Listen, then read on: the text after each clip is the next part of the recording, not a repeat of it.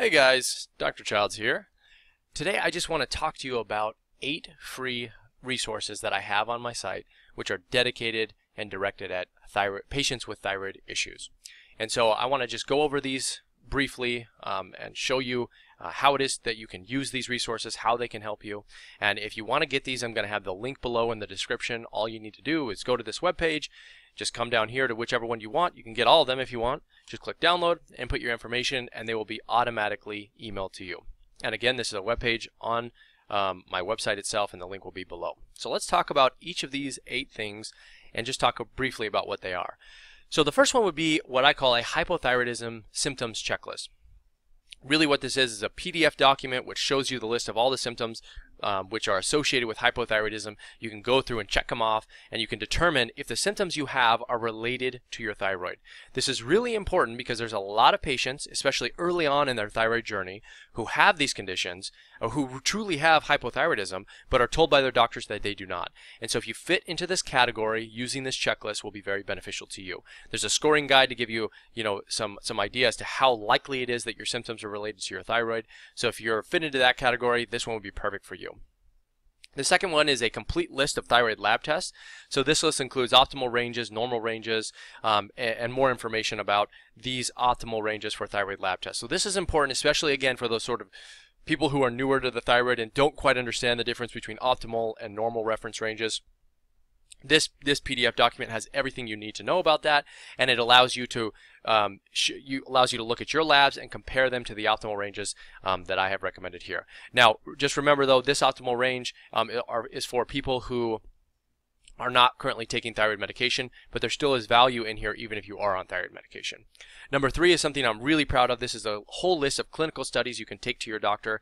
This was part of another program that I was making, but I wanted to just give it out for free. It's a huge document, 40 or 50 plus pages. It's massive.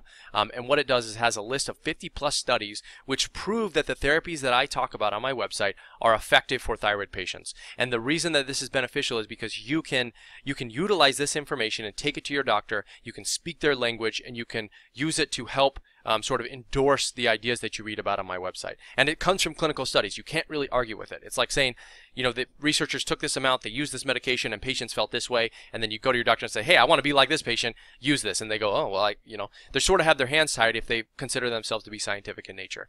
This is something that doesn't get a lot of downloads, I think probably because it's not as, sexy as the other ones here, but if I were you, definitely get this one. Tons of value in there. And like I said, it was part of another bigger program that I was making, but I want to give it out completely for free. Another thing is tips and tricks to find a thyroid doctor. So this is if you're a little more advanced, maybe you've gone to a couple of other doctors before, haven't been able to get what you want, but you know that you can feel better if you just get better therapies. I have a list of tips and tricks that you can use to find a thyroid literate doctor. These are doctors that are more likely to use medications like natural desiccated thyroid, T3, other formulations of T4 aside from Synthroid and levothyroxine. They'll use sustained release T3 and so on. So there's a list of certain strategies that you can do to help you be more successful in finding a doctor.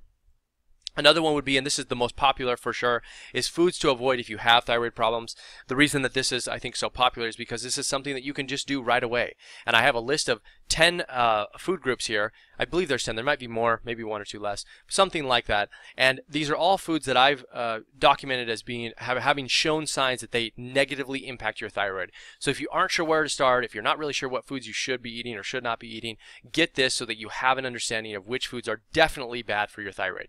Some of the ones on there may surprise you. There's a couple, I'm not going to get into it right now, but I have other videos on those topics, but get that if you're unsure.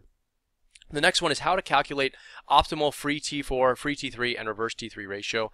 So this is again a little bit more for more advanced people who understand their thyroid function a little bit better. This is something you all should be able to do at some point in the future because it's just so important, and it really isn't hard. I walk you through exactly how to do this, and this helps you understand where your thyroid is compared to where it should be. It's sort of similar to the complete list of optimal thyroid lab tests. It's more of an extension of that, but it is different. And so you need to understand what these concepts are briefly. And it's a real succinct document which outlines exactly what these things are and how to use them.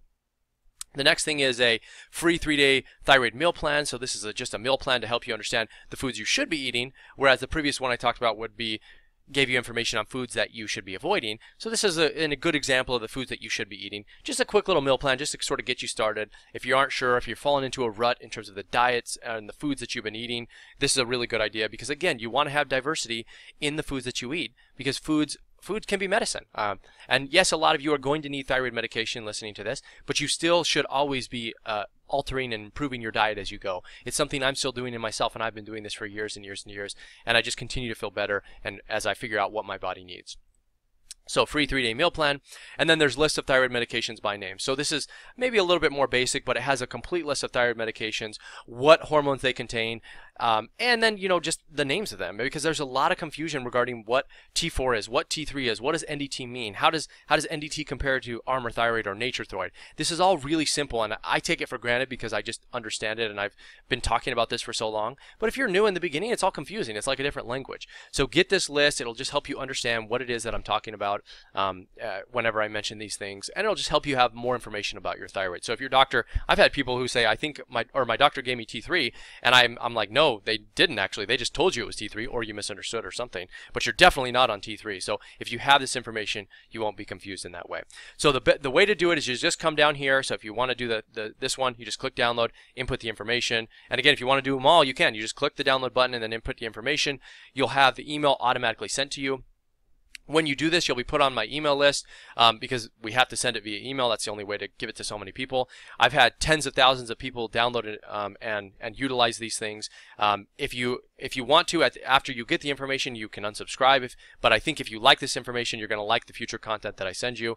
I have a email that I send out about 2 times a month or so, which just contains tons of helpful information from my blog, the things that I'm talking about, the therapies that I'm using, the things that are working for other thyroid patients. So I think you'll find it really helpful. If you have any questions about these things, leave them below, and otherwise I'll see you guys in the next one.